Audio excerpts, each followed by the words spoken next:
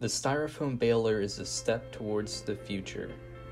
Styrofoam cannot be recycled easily by conventional means, which is causing mountains to pile up in our landfills and trash in our oceans.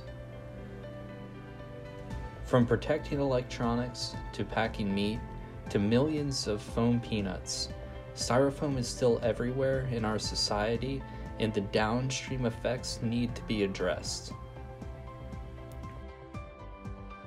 The Styrofoam baler is a compact device that will densify used Styrofoam, densifying it to 10% of its original size. The melted Styrofoam can be recycled into new, low-cost products such as crafting materials like Styrofoam bricks.